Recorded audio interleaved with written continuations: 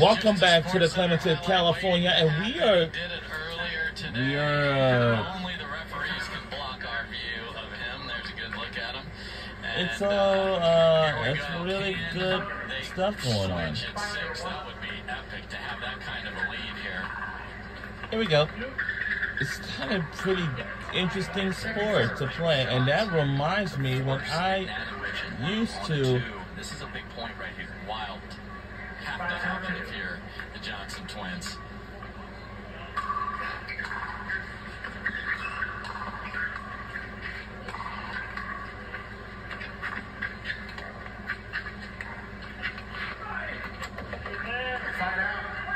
Actually, I hope my team will be facing up a few things, especially the defense.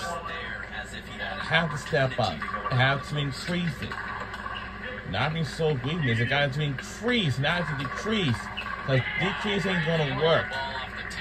But it needs to be increased, like higher and stuff.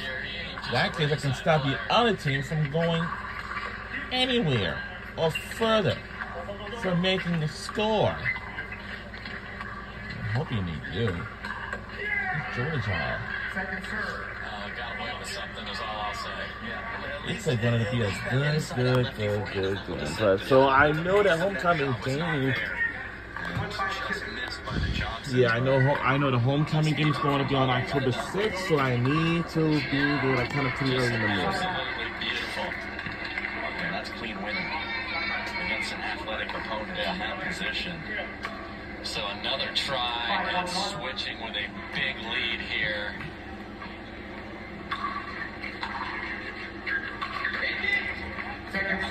James. Yeah, I mean, you have to make it. You have to hit that shot. You have to hit that third shot drive with power. You just have to put it in play. Yeah, we're all in violent agreement.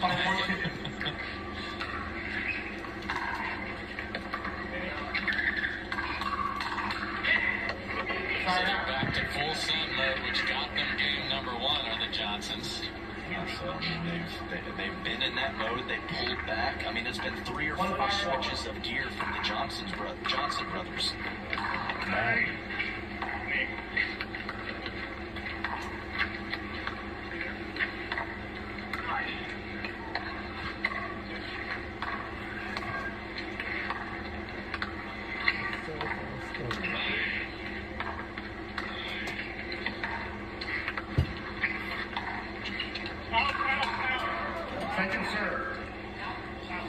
Loon called that definitively, and that is your job as the off-the-ball player to help your partner out. They got to try and hit a shot, especially when James is going for a difficult around-the-post shot. He must be locked into what he's doing.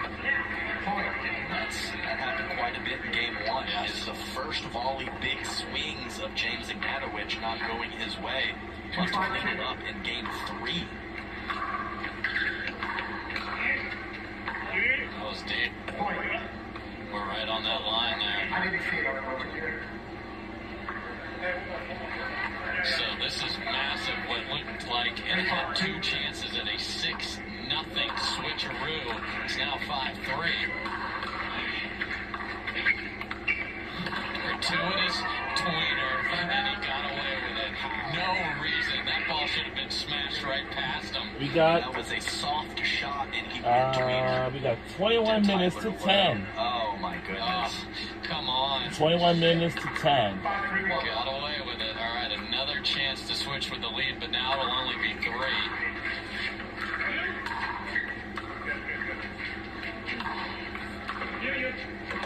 Great pressure from the Johnsons and the ebbs and flows of this one. Yeah, and those slice drops of Tyler Loom, I mentioned how consistent they are, but they do sit up a little bit and allow the Johnsons to be aggressive.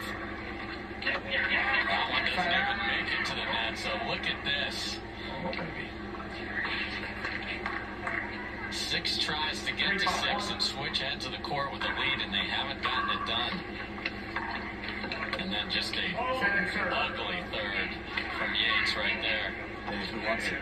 Somebody needs to take it right now. There's been ample opportunities. Oh my, that was wild. Twins in synchronicity. Oh. I mean, I don't know if the truck both swung at the ball. 5-3-1.